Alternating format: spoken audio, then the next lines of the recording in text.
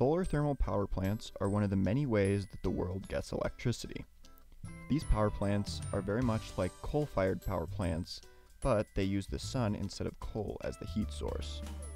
In the power plant, a field of mirrors around the central tower concentrate the sun's rays onto the solar collector at the top of the tower.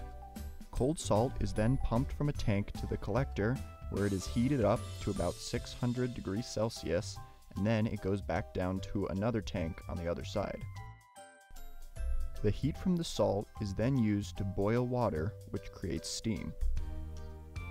The salt, now cooled, goes back to the cold salt tank, and the steam goes to turn a turbine in a generator, which produces energy.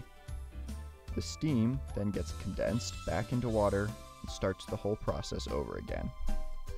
Using solar thermal power plants, power can be made day or night because the tower heats so much excess salt that it can keep the generators going even when the sun has gone down. Thanks so much for watching. If you enjoyed the video, it would be super awesome if you could leave a like rating down below. Also, if you want to see new videos from me every single Friday, then subscribe to the channel, and down below you'll see 2 of my latest videos that you can click on. Also, the channel is just starting and growing, so if you could share it around to any friends or family members that you think would enjoy this content, that'd be super awesome, and I'll see you guys all next week.